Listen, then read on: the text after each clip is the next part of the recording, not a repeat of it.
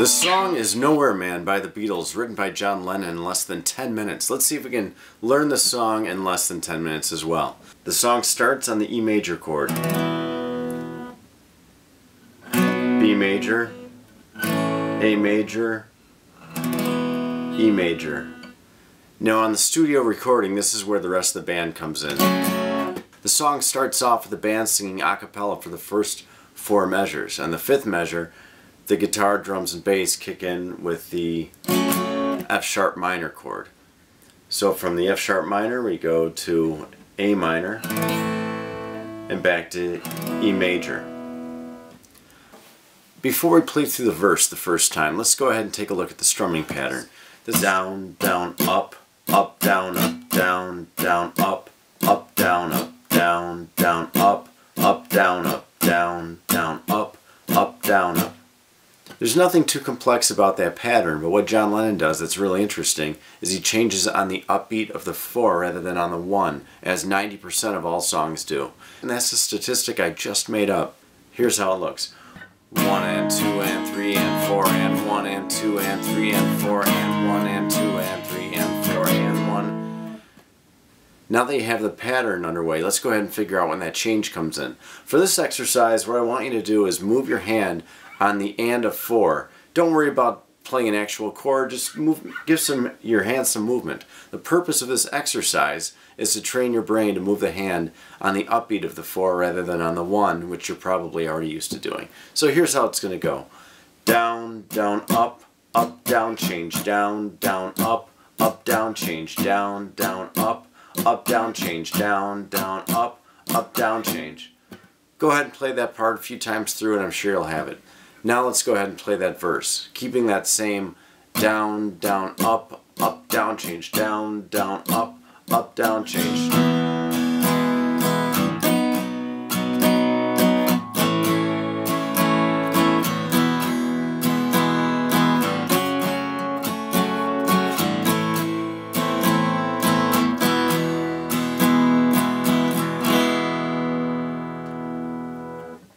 And that's the verse to Nowhere Man. Let's take a look at the chorus.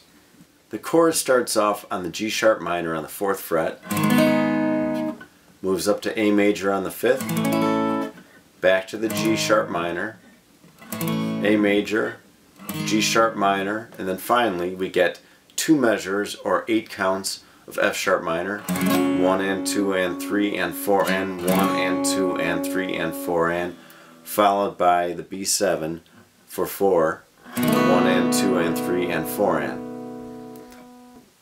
Now let's go ahead and play through the chorus. 1 and 2 and 3 and 4 and.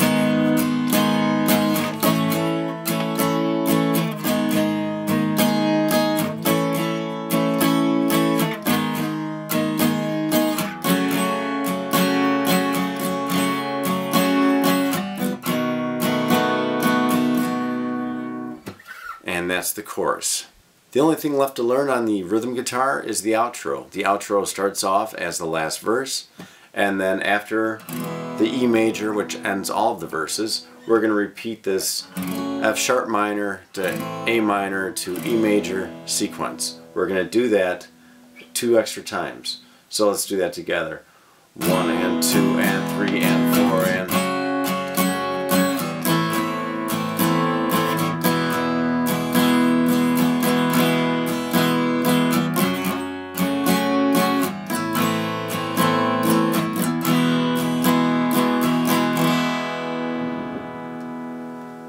And that is the rhythm guitar to Nowhere Man. Let's take a look at the lead guitar.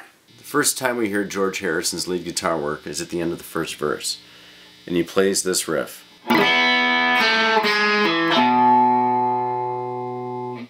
What it sounds like to me he's doing is muting this G string and playing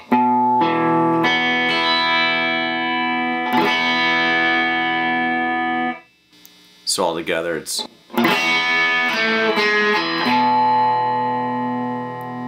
And that riff repeats at the end of every verse. At the outro we see a similar riff, which is.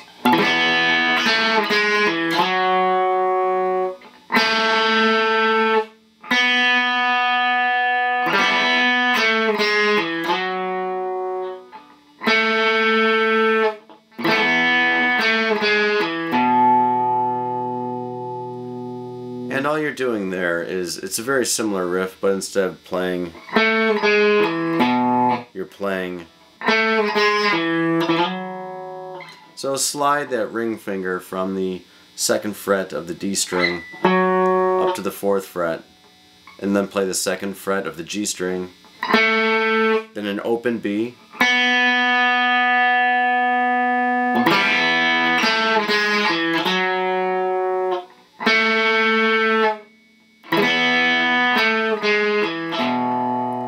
and the last time he plays the same riff he played at the end of every other verse. And that's it for the verse and the outro. There isn't much lead guitar work in the chorus. The first chorus goes into the solo. The second and third chorus we do see some lead guitar work from George Harrison. The second is simply this: 1 and 2 and 3 and 4 and going back into the verse. Again, he remains silent for the whole chorus, but at the very last chord, the B7, he plays the B on 1 and 2 and 3 and 4 and. That's the second chorus. The third chorus he plays 1 and 2 and 3 and 4 and. So he'll play all 4 beats. 1 and 2 and 3 and 4. And that's the lead guitar work for the third chorus. I save the solo for last because it's the most difficult, but you'll see it's not very difficult at all. Play the E major. Again, E major, strum all the way through, and then play the E and then B. Move your position up to the B. You're playing these 3 strings, the D, the G, and the B.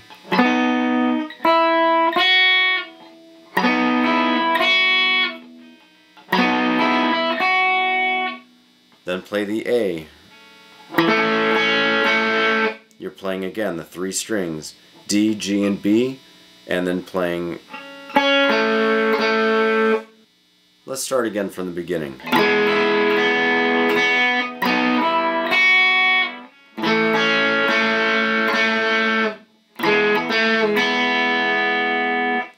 So the next time he plays this E major, he puts his pinky on, and then plays the B and the E string. So strum through.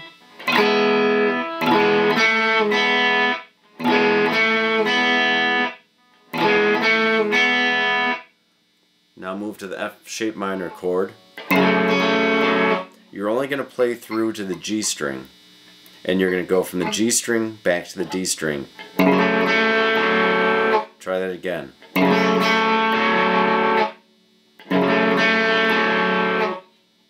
Let's take it from the beginning, everything we got so far, starting with the E.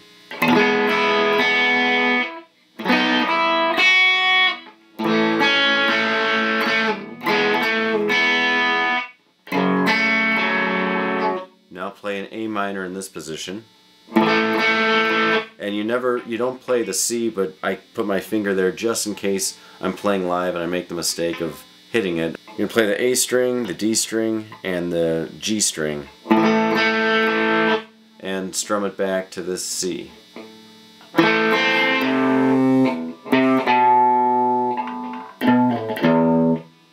And this is B to A. And then a harmonic there. I've also seen people play the harmonic up here. I've seen George Harrison play it up here, but in the studio recording it's definitely there. It's just a little bit trickier to get that harmonic, especially if you're playing it on the fly live. So let's try that again from the very beginning.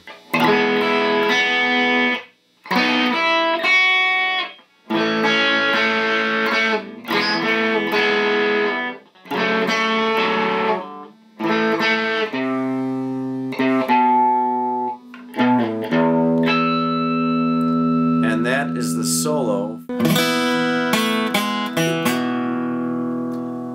And there you have it, both the rhythm guitar and the lead guitar lesson for Nowhere Man by the Beatles. If you like the way I give lessons, please rate, subscribe, and comment. And most importantly, give me some suggestions for future lessons you'd like to see. I do my best to get them out just as quickly as possible. Thanks again for watching, and I will see you next time.